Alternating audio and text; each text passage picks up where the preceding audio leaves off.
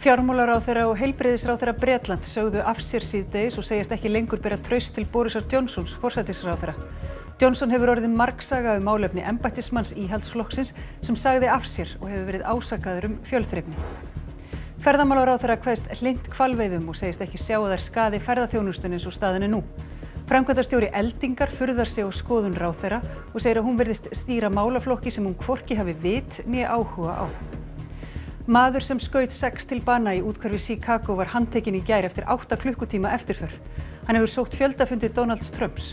Forsætisráðherra Íslands vill herða skotvopnalöggjöfina hér á landi.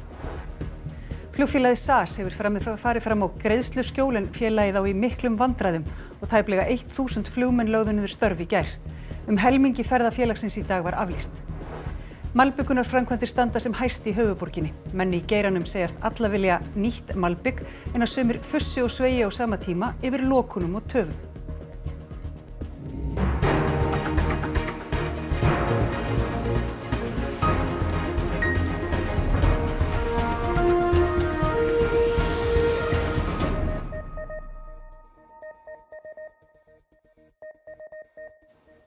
Gott kvöld. Rishi Sunak og Sajid Javid, fjármálaráðherra og heilbrigðisráðherra Bretlands sögðu af sér síðdegis og sögðust ekki lengur bera traust til Boris Johnsons forsætisráðherra. Ýmsir velta fyrir sér hvort afsagnir þeirra séu upphafið að endalokunum fyrir Johnson. Fréttaskýrendur sögðu í morgun að ráðherrar hefðu verið daufir í dálkinn á ríkisstjórnarfundi enda væru margir Johnson gramir vegna þess að forsætisráðherra hefur orðið margsaga hvort hann hafi vitað af ásökunum á hendur Chris Pinches sem sagði af sér embætti varaformans þingflokks íhaldsflokksins í síðustu viku. Pincher viðurkenndi að hafa verið dauðadrukkinn í klúbbi íhaldsmanna og að auki sakaður að hafa þuklað á mönnum þar. Hann hefur áður verið sakaður fjölþreifni en engu að síður skipaði Boris Johnson hann í embættið í þingflokknum í febrúar. Forsætisráðherra sagðist ekki hafa heyrt neinar ákveðnar ákærur á hendur Pinchers. Í morgun sagði McDonald lávarður fyrrverandi ráðuneytisstjóri að forsætisráðherra hefði verið gerð grein fyrir öðru máli þar sem Pincher viðurkenndi kynferðisbrot. Johnson sagði þegar þetta lá ljóst fyrir að hann hefði gleymt málinu og baðst afsökunar. Yes, I think it was a mistake and I apologize for it. I think in hindsight it was the wrong thing to do. Þetta virðist hafa orðið dropinn sem fyllti mælinn hjá Rishi Sunak og Sajid Javid sem sögðu af sér á 7. tímanum. Bogi, þetta mál lyginni líkast, þetta upphafða endalokunum fyrir bresku ríkisstjórnina? Lyginni líkast alveg orðrétt. Það óvíst, Nick Watt sem pólitískur ritstjóri hjá Newsnight, þetta skýringar þætti BBC, hann sagði einn allra harðasti stuðningsmaður Johnsons hefði haft samband við sig og sagt að hann yrði farinn eftir innan við sólarhring. Á hinn bóginn þá má benda á það að það eru fjölmargir ráðherrar sem hafa lýst yfir stuðningi við Boris Johnson núna. Þar má nefna Michael Gove og Jacob Rees-Mogg, Liz Truss, utanríkisráðherra, Nodin Doris, menningarráðherra og Ben Wallace, varnarmálaráðherra. Þetta þungavekta fólk, þannig að ég myndi engu spá. En hvað með almenna þingmenn? Já, það var ljóst á þingfundi í dag þegar undirráðherra var að gera grein fyrir því að Johnson hefði bara gleymt því að honum hefði verið sagt frá málum Pinches að margir þingmenn íhaldsflokksins eru afar gramir og kom fram í máli þeirra. Aðrir þingmenn bara beinir hlógu þegar að undirráðherra var að flytja mál sitt þarna. En það má ekki gleyma því að 148 þingmenn íhaldsflokksins greiddu atkvæði með vantrausti á Boris Johnson núna bara fyrir örfáum vikum og það eru fleiri heldur en að greiddu atkvæði gegn Theresa May bara örfáum mánuðum áður en hún neyddist til þess að segja af sér. En af hverju ósköpunum skipar hann Pincher í embætti núna bara í febrúar? Þetta mjög góð spurning og það út í hött fyrir Johnson að halda því fram að hann hafi ekki vitað af því hvaða orð færi af Pincher. Hann hafði sjálfur verið að grínast með það, Pincher by name, Pincher by nature. Pinch á ensku þýðir að klípa, þannig að hann var í rauninni að segja, klípari, hann heitir klípari og klípari af náttúrunnar hendi. En aðalega vegna þess að Pincher hefur staðið með Johnson í gegnum þykkt og þunnt og einn allra harðasti stuðningsmaður hans. En hann sagði í viðtali við BBC, núna bara í 6 fréttum BBC, við Chris Mason, pólitískan ritstjóra þar, að hann sæi eftir þessu. About 2.5 years ago, I got this complaint. It was something that was only raised with me very cursorily. But I wish that we had, I in particular, had acted on it and that he had not continued in government. Because he then went on, I'm afraid, to behave, as far as we can see, according to the allegations that we have, very, very badly. Það virðist allavega að vera þessu máli sé engan veginn lokið. Ég held að því sé engan veginn lokið. Það verður mjög spennandi að fylgjast með breskri pólitík allavega næsta sólarhringi, jafnvel næstu daga, og fyrir áhugamönnum breska pólitík þá ráðleggið þeim að missa ekki að fyrirspurnatíma forsætisráðherra á morgun Prime Minister's Question Time byrja klukkan 11 á íslensku. Já, við höldum allavega áfram að fylgjast með þessu áhugaverða máli í Bretlandi. Takk fyrir þetta, Bogi. Ferðamálaráðherra segist ekki sjá að hvalveiðar valdi því að færri ferðamenn sækist hingað en ella, en fylgjast þurfi vel með því. Hún kveðst hlynnt hvalveiðum eins og staðan er nú. Forsvarsmenn ferðaþjónustufyrirtækja furða sig á þessari skoðun ráðherrans, það séu vonbrigði að hún standi ekki með greinin. Hvalur HF dró fyrstu langreiðin á land á Jónsmessu. 17 dýr hafa bæst við aflann síðan þá og þjóðin er enn eina ferðina farin að deila það hvort að þjóni hagsmunum landsmanna að stunda þennan umdeilda atvinnuveg, einkum í ljósi ferðaþjónustunar. En afstæða ferðamálaráðherra er skýr. Íslensk stjórnvöld myndu aldrei fara að stunda veiðar nema þær væru byggðar einmitt á vísindalegum gögnum. Þannig að ég er hlynnt þeim eins og staðan er í dag. Lilja segir þó að gæta þurfa að því að ferðaþjónustan sé stærsta útflutningsgrein þjóðarinnar og afli 460 milljarða á ári. Og þess vegna þurfum við alltaf að vera á tánum ef við teljum að hvalveiðarnar séu farnar að ógna þessum hagsmunum þjóðarbúsins, þá þurfum við að staldra við og jafnvel hugsa það upp á nýtt. En eins og staðan er í dag, þá sjáum við ekki að það sé veruleg fækkun í komu ferðamanna, þrátt fyrir að séu mjög margir sem hafi mjög sterkar skoðanir á því. Forsvarsmenn ferðaþjónustufyrirtækja sem Fréttastofa hefur rætt við er á öðru máli. Mér finnst nú svolítið undarlegt að ferðamálaráðherra sé að þessa skoðun og það að segja að þetta hafi engin áhrif að fjölda ferðamanna til landsins, finnst mér undarlegt að segja vegna þess að það er engin gögn sem styðja það. Afstaða Lilju kemur náttúrulega á verulega óvart og það er vonbrigði að hún skuli ekki standa með greinin í þessu. Þetta er spurning viðhorf erlendis og ímynd landsins meira heldur það. Við veitum aldrei hverjir koma og hverjir koma ekki sem segist alltaf að gera. Mér bara grunar að með þessu og öðru að Lilja hafi nú fengið hennar ráðuneyti sem hún hefur hvorki vit eða áhuga á. Það er nú leiðilegt að segja það og mér finnst mjög slæmt að hún skuli ekki standa með okkur. Og þá vestur haf. Maðurinn sem skaut 6 til bana í 30.000 manna bæ í útjaðri Chicago í gær var handtekinn 8 klukkustundum eftir árásina. Fólk var beðið að halda sig innandyra meðan hans var leitað. Skotvopn verða 40.000 manns að bana í Bandaríkjunum á hverju ári. Mikil skelfing greip sig þegar árásarmaðurinn hóf skothríð á fólk sem var í skrúðgöngu í tilefni þjóðhátíðardags Bandaríkjanna. 5 létust á staðnum og svo 7 á sjúkrahúsi skömmu síðar. 26 voru fluttir á Highland Park sjúkrahúsið, 19 þeirra hafa verið útskrifaðir.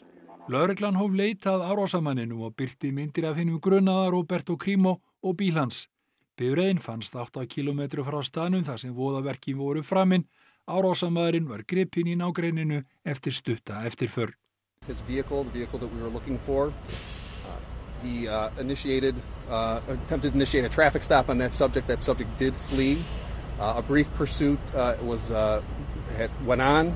Ultimately, they were able to get the subject stopped at Wesley and 41 in Lake Forest. The subject was taken into custody without incident. Hátíðahöld voru strax blásin af og borgarbúum ráðlagt að leita skjóls á meðan árásarmannsins var leitað. Lögreglan girti af stórt svæði nálægt staðnum þar sem voðaverkin voru framinn. Bæjarstjórinn í Highland Park segir að riffillinn sem notaði var til að fremja ódæðisverkin hafi verið skráður. Árásarmaðurinn Roberto Crimo er 21 árs og hefur birt tónlistarmyndbönd á YouTube. 25.000 höfðu í gær skoðað eitt þeirra sem er myndskreytt með hreyfimynd þar sem maður fremur skotárás í skóla og sé síðan liggjandi í blóðpolli eftir að hafa verið skotinn af lögreglu. Crimo hefur sést á samfélagsmiðlum í fylgd stuðningsmanna Donald Trump, fyrrverandi forseta. Og hér heima segir forsætisráðherra markmið stjórnvalda að þrengja vopnalöggjöfina svo það verði erfiðara að fá vopn hér á landi. Aðgengið að vopnum geti leitt af sér fleiri tilefnislausar árásir eins og gerðar voru síðustu 2 helgar í Ósló og Kaupmannahöfn. Skotárásir á Norðurlöndunum hafa vakið ugg undanfarnar vikur. Hér á landi fer þeim fjölgandi. Á þessu ári hafa verið gerðar 4 skotárásir, síðast fyrir rúmri viku í Hafnarfirði. Vopnuðum útköllum sérsveitar vegna fólks sem vopnað skotvopnum hefur líka fjölgað ár frá ári. Í fyrra vopnaðist sérsveitin 87 sinnum, rúmlega 3 sinnum oftar en fyrir 6 árum. Í fréttum RÚV í gær sagði doktor í afbrotafræði tilefni til að skoða byssulöggjöfina og hvort þessi þróun kallaði á hertar reglur. Það fullt tilefni til þess að endurskoða vopnalöggjöfina og þetta hefur verið rætt á vettvangi ríkisstjórnar. Dómsmálaráðuneytið með vopnalöggjöfina til skoðunar, hvort þurfa að þrengja ákveðna þætti annars og bæta eftirlit samkvæmt henni. Markmiðið að þrengja ákvæði löggjafarinnar þannig að við séum að í raun og veru þrengja aðgengi að vopnum. Af Norðurlöndunum byssueign næst mest hér á eftir Finnlandi. Við upphafi árs voru rúmlega 76.700 vopn skráð í einkaeigu hér. Skráðir eigendur eru rúmlega 36.500. Það töluverður fjöldi skotvopna á landinu. Og við sjáum það bara við þessi skelfilegu tíðindi sem við erum að fá, fyrst frá Oslo og svo frá Kaupmannahöfn, að aðgengi að vopnum þetta einn af lykilþáttunum í því sem getur leitt af sér svona skelfilegar tilefnislausar árásir eins og við sáum í þessum tilfellum. Engin læknir í borginni Mariupol sem Rússar náðu á sitt vald í maí eftir stanslausar árásir og mikið mannfall. Borgarstjórinn segir neyðarástand ríkja og kallar eftir hjálp. Þjóðarleiðtogar og fulltrúar alþjóðastofnana hétu Úkrænumönnum ríflegum fjárstuðning í dag. Íslendingar hafa heitið 1 milljarði króna til uppbyggingar í Úkrænu. Rússneskir hermenn eru farnir frá Mariupol og þeir 17 rússnesku læknar sem eftir voru hafa verið kallaðir heim. Vadim Bojchenko, borgarstjóri, segir á samskiptaforritinu Telegram að enga læknisþjónustu sé að fá í borginni. Aðeins 3% borgarbúa hafi aðgang að drykkjarvatni og krabbameinssjúklingar, fólk með sykursýki, berkla og skjaldkirtilsvandamál fái engin lyf. Hann óttast að ástandi verði skelfilegt þegar vetur gengur í garð. Rafmagnslaust í borginni. Talið að alltaf 22.000 manns hafi látið lífið í átökunum og að 50.000 borgarbúar hafi verið fluttir til Rússlands.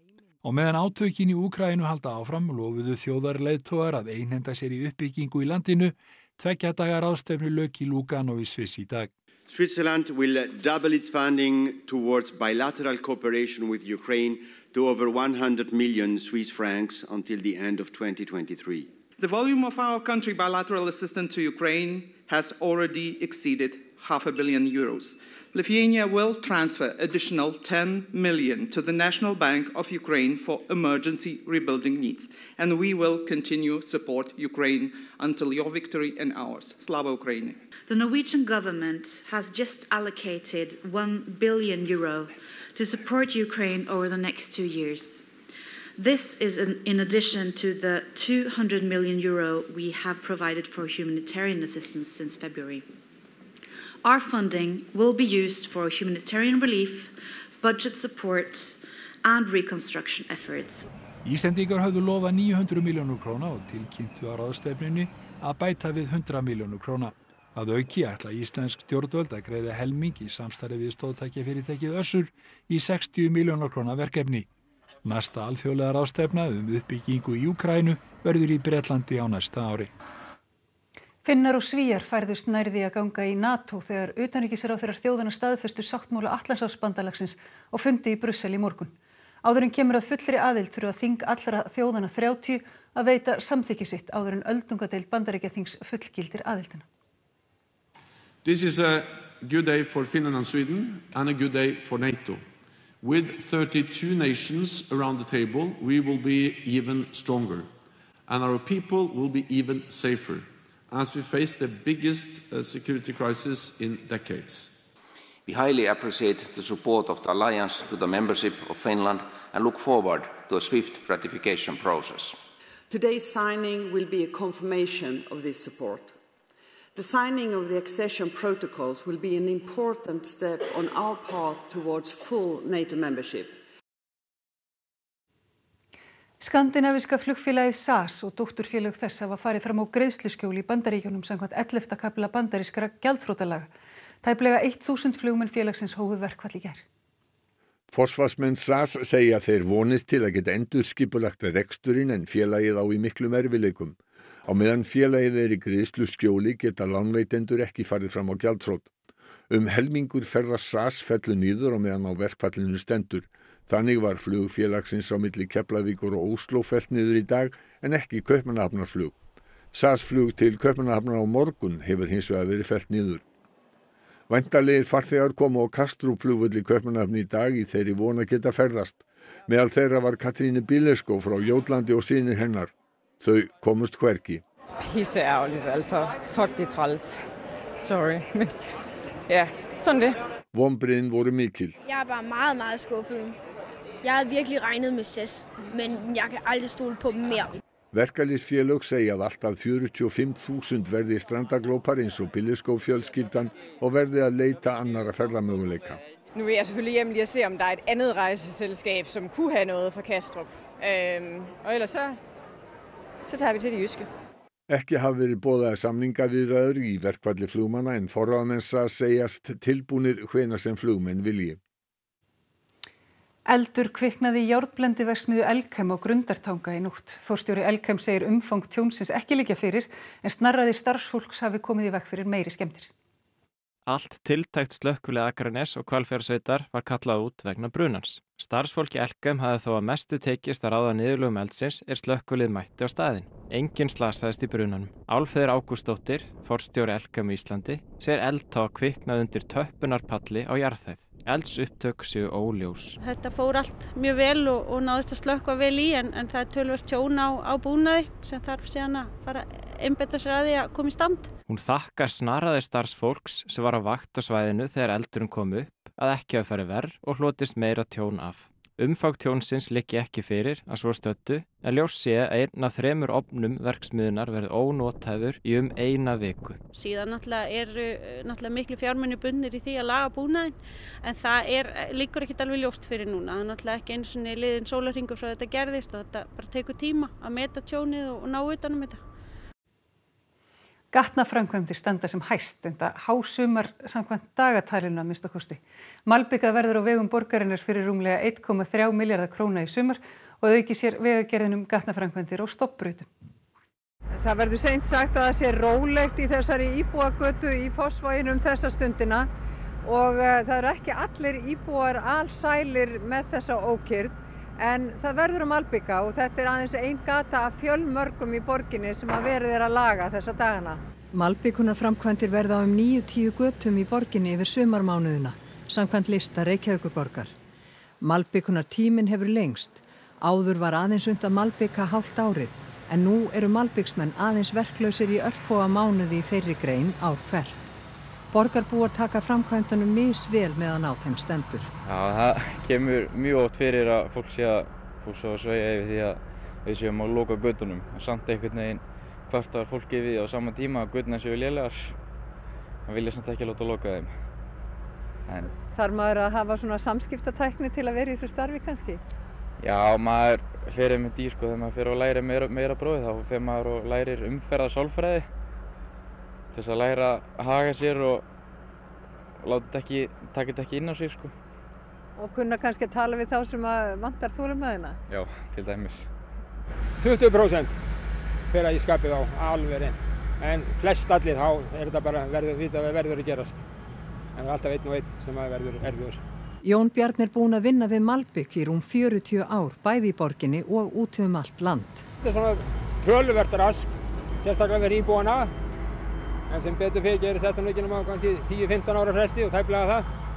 En gatan verður betur fyrir vikið. Ég sé að þið eru með, þessi hefðbundnu tæki en svo er það bara gamla góða skóflan, hún er enn í fullu gildi. Já, hún fellur líklega seint úr gildi. Það er öll fíniseringin, öll hornin og öll samskeytin og það er alltaf moka. Þetta verður alltaf puð. Við ætlum ekki að tefja þig lengur, þú verður að halda áfram að moka. Nei, það er að svitna aðeins meira. Meira verklegum framkvæmdum því í miðbæ Sauðárkróks er verið að mála risavaxna veggmynd til að lífga upp á bæinn. Væntingar standa til að ferðamenn taki myndir af sér við verkið og deili sem víðast. Skemmtilegri Skagafjörður er hópur sem hefur það að markmiði að lífga upp á Sauðárkrók og nærsveitir.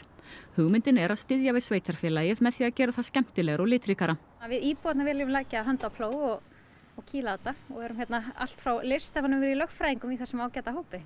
Hlut af því að glæða Skagafjörð lífi er að fegra Sauðárkrók með því að skreyta bæinn. Þetta partur af því. Þetta semst verkið sem verður partur af Instagram veggir í Skagafirði. Við erum að fara að mála hérna veggi vítt og breitt á Sauðárkrók og þannig að þetta fyrsta verkið af því. Það spænski listamaðurinn Juan sem ríður á vaðið og langt kominn með að mála vegg gistiheimilisins Miklagarðs. Hann hefur getið sér gott orð fyrir vegglistaverk sín víða land. I'm making a collage of different landmarks that you can find in Sauðárkrók, like especially the horse, fishing ships and fishes and birds. Aðalmarkmið náttúrulega að fá fleiri ferðamenn og ekki verður nú verra ef fólk vill taka Instagram-myndir af sér við veggina því að það vita allir að samfélagsmiðlar skipta máli. Do you think that people will take many selfies here? I know they will. I think when you pass by is the first thing that jumps on your side and you're gonna love to take some pictures. Við erum að vera hérna saman, er það ekki? Ok, tilbúin. Og þá að veðri. Norðaustan gola eða kaldi en hægari vindur á morgun. Rigning sunnanlands í kvöld og nótt en það styttir síðan upp. Það verður frekar skýjað á morgun en úrkomulítið en helst að sólin láti sjá sig norðan og austanlands. Hiti yfirleitt á bilinu 10 til 18 stig að deginum. Hrafn Guðmundsson veðurfræðingur fer yfir horfurnar að loknum íþróttafréttum sem Þorkell Gunnar Sigurbjörnsson sér í kvöld. Víkingur lét svo sannarlega finna fyrir sér þegar liðið sótti Malmö heim í meistaradeild Evrópu í fótbolta í dag. Kvenna í fótbolta hefst á morgun. Spennan er mikil fyrir uppáhaldsleik Englands og Austurríkis á Old Trafford. Landsmót hestamanna stendur sem hæst á hellu og svo það Vestfjarðavíkingurinn í íþróttum hér eftir fréttir. Og þá skulum við fara yfir helstu atriði þessa fréttatíma. Fjármálaráðherra og heilbrigðisráðherra Bretlands sögðu af sér síðdegis og segjast ekki lengur bera traust til Borisar Johnsons forsætisráðherra. Johnson hefur orðið margsaga málefni embættismanns íhaldsflokksins sem sagði af sér og hefur verið ásakaður fjölþrifni. Ferðamálaráðherra kveðst hlynnt hvalveiðum og segist ekki sjá að þær skaði ferðaþjónustuna eins og staðan er nú. Framkvæmdastjóri Eldingar furðar sig á skoðun ráðherra og segir að hún verið stýra málaflokki sem hún hvorki hafi vit né áhuga á. Maður sem skaut 6 til bana í úthverfi Chicago var handtekinn í gær eftir 8 klukkutíma eftirför. Hann hefur sótt fjöldafundi Donalds Trumps. Forsætisráðherra Íslands vill herða skotvopnalöggjöfina hér á landi. Flugfélagið SAS hefur farið fram á greiðsluskjól en félagið á í miklum vandræðum og tæplega 1000 flugmenn lögðu niður störf í gær. Helmingi ferða félagsins í dag var aflýst.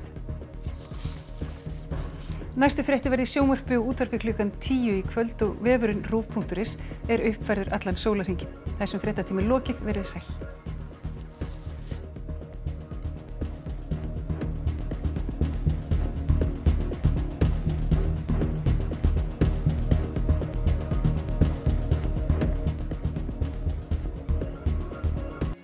EM á morgun.